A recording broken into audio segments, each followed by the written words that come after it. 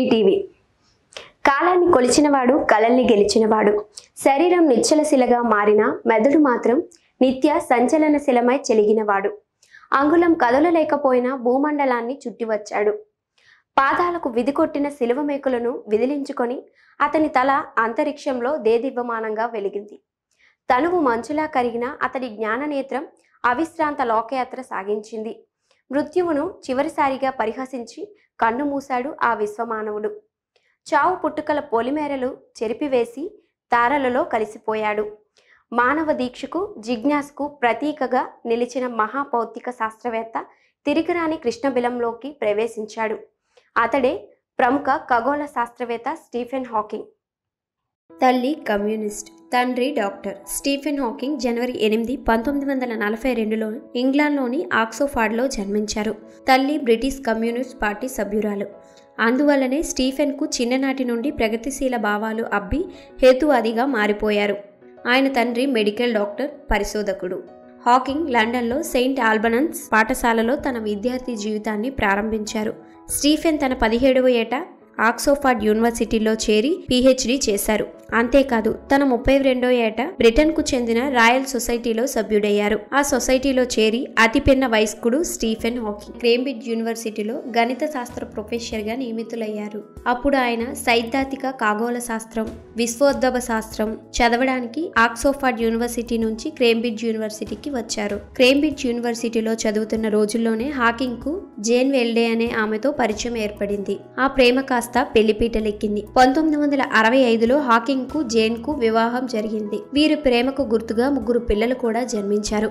1985లో Hawking Sydney వెళ్ళినప్పుడు infection సోకింది. అప్పుడు ఆయన బతకడం కష్టమని, ప్రాణధార వ్యవస్థను తొలగిస్తామని వైద్యులు చెప్పారు. అప్పుడు జేన్ అందుకు నిరాకరించింది. అంతేకాదు ఆయనను తిరిగి కేంబ్రిడ్జ్ తీసుకొచ్చి ట్రేకియోటమీ చేశారు. ఆ శస్త్రచికిత్సతో ఆయన ప్రాణం నిలిచి వచ్చినప్పటికీ మాట పోయింది. ఆ సమయంలో ఆయన అనారోగ్యం గురించి ఎవరికైనా చెప్పుకోవడానికి నిరాకరించేవారు. అంతేకాదు కొన్ని రోజులకు భార్యాభర్తల బంధం కాస్త యజమాని బానిస బంధంలా మారిపోయింది. దీంతో జేన్ 1995లో హాకింగ్ తో కలిసి ఉండటం ఇష్టం లేక విడిపోయారు. జేన్ తో హాకింగ్ విడిపోయిన తర్వాత హాకింగ్ కు ఎలైన్ మెసన్ అనే నర్సు అన్ని పనులు తానే దగ్గరుండి స్వయంగా చూసుకునేది. ఈ క్రమంలోనే వారిద్దరి మధ్య ప్రేమ చిగురించింది. వారిరువురు పెళ్లి చేసుకున్నారు. కాలం బలీయమైనది.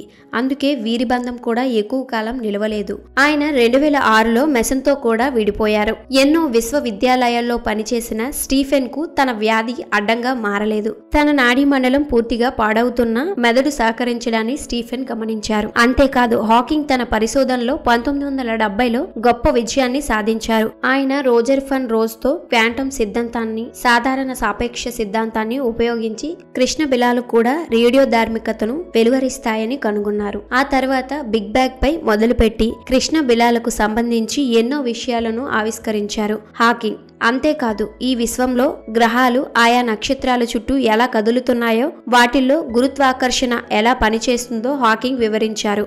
రోజు రోజుకు ఈ విశ్వం మరింత విస్తరిస్తుందన్న వాదనలు బలపరిచారు. మహా విస్ఫోటనం వల్లే ఈ విశ్వం పుట్టిందన్న సిద్ధాంతాన్ని హాకింగ్ ధృవీకరించారు. ఇవే కాదు క్వాంటంలో హెచ్చుతగ్గు పదార్థం, పంపిణీలో చిన్న చిన్న వైరుధ్యాలు, గాలిలో ఉబ్బటం వంటి ప్రక్రియలు విశ్వంలో గెలాక్సీల వ్యాప్తికి దోహదపడి ఉండవచ్చని 1982లో మొదటిసారిగా ఆయన పేర్కొన్నారు. తనకు సోకిన వ్యాధి కారణంగా ఆయన జీవితాంతం చక్రాల కుర్చీకే పరిమితమయ్యారు. ఒక్క చేతి వేళ్లతో కొన్ని మాత్రమే పనిచేసేవి. నోటి మాట కూడా పడిపోయింది.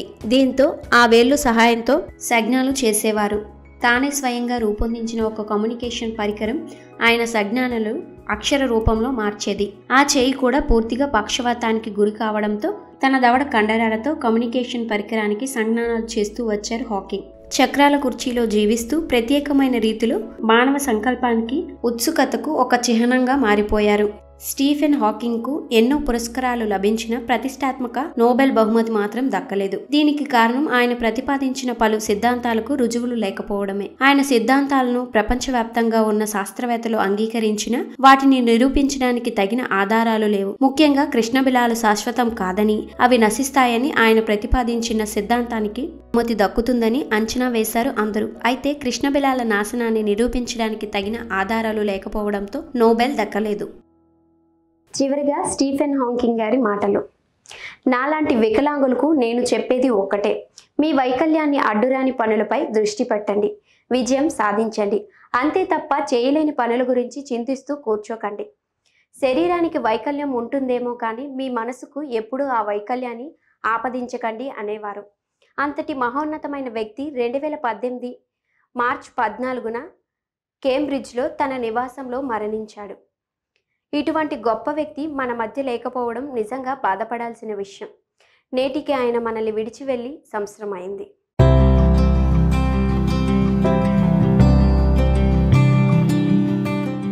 Hi, this is Malavika Nair. Hi, this is Vijay Lakshmi. Hi, this is Anuprabhan. Please watch. Please watch. Please like. Please like. Please go like. Please like, share and subscribe. Share and subscribe. Subscribe to Subscribe చేయండి. FBTV. FBTV. FBTV. FBTV. FBTV. FBTV.